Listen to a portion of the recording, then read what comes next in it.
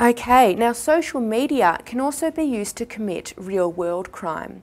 So for example, social networking sites provide a lot of information about our daily routines, as well as when we're likely to be away from our premises for long periods of time. People may post information about holidays or use mobile phone applications that tag them at various locations, such as Foursquare. This information can be used for property crimes like burglary.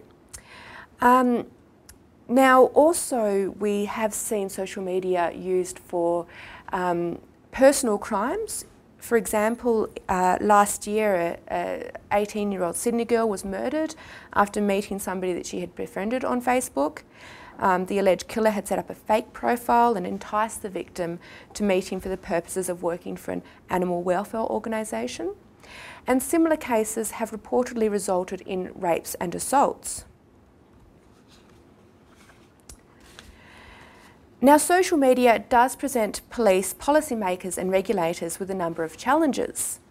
Now, I can't actually provide you with the answers to these challenges, and it's something that you might want to think about yourself. So these challenges include the ethics of using social media to gather evidence, privacy settings, regulation and cross-jurisdictional issues. In relation to gathering evidence, police require warrants to listen to telephone communications or to enter premises. However, how does this apply to accessing other social media sites? And what are the ethical issues in relation to this? There's a number of challenges relating to privacy. So, for example, the recommended privacy settings for Facebook are available up here.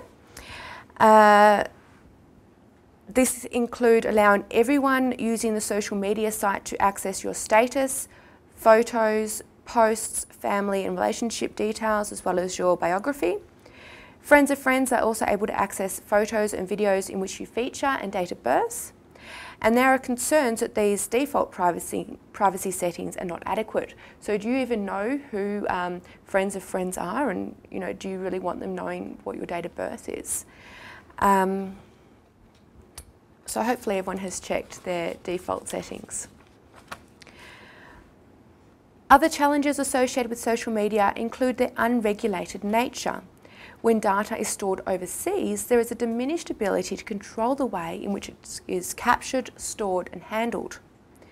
Jurisdictional issues include access to data, what behaviours are deemed to be criminal where, and cooperation with other law enforcement agencies. Okay, so in conclusion, social media does offer many benefits.